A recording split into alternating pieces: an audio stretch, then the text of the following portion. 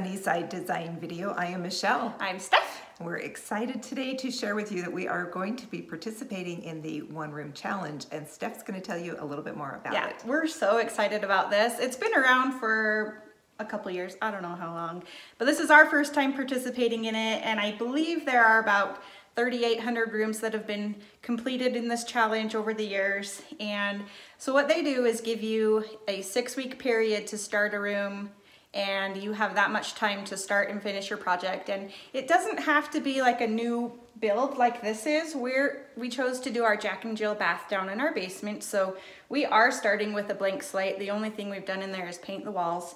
But you can have rooms that are just like redecorating, giving it a makeover, things like that. But we're so excited to do our bath, and we're over those we are given 8 weeks this time, I think, because of COVID. They're just giving us a couple more weeks to get some product in and things like that. So over those 8 weeks, we are going to break down each of the projects we do in this space and show new videos every week so you can see what we're doing, how we're doing it, and I have some fun plans for this space. You're gonna love it.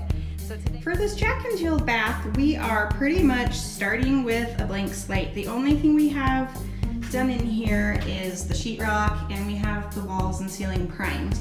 So our plan is to, of course, paint everything. We will have a little niche here next to the toilet, which will have storage space for some toilet paper. Then the vanity will go here. And then this doorway here separates the other side, which will have our tub and shower. And then on this other side, we'll have another vanity and mirror. The flooring in this bathroom will be a 2x2 white hexagon, and we are going to do a black grout just to really make this shape pop. And for the shower, we are going to do the entire shower in a navy subway tile.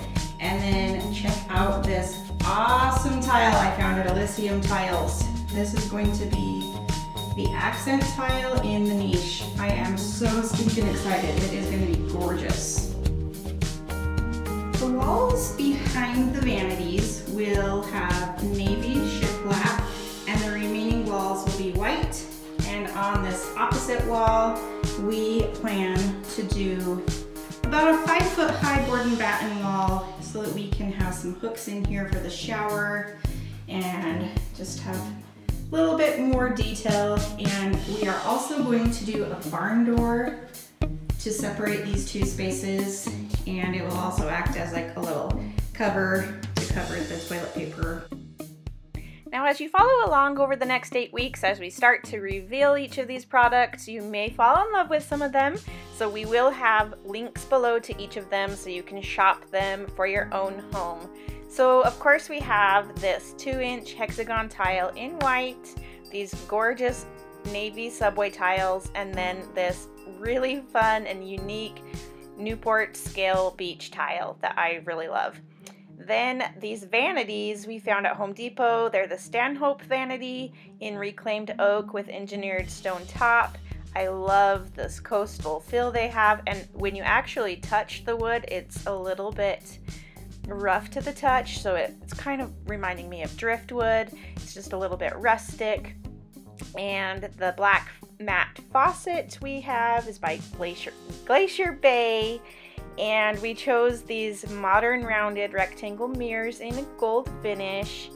And a modern Odette light fixture by Kira Home is also in a brushed gold finish. And then I love these Turkish towels in a navy and white stripe. And the shower curtain is also inspired by these towels, and they're calling it a farmhouse boho shower curtain. And then last, we have some vintage inspired artwork where we have sourced our own artist to come up with these renderings, and we will have these available on our website and our Etsy shop for you to get your own digital downloads and print them to your own size. Thanks for watching. Please subscribe to our channel. We hope you'll follow us over the next 8 weeks to see this bathroom transform. And as always here at Sunnyside Design, we hope to bring your home to the sunny side of the street.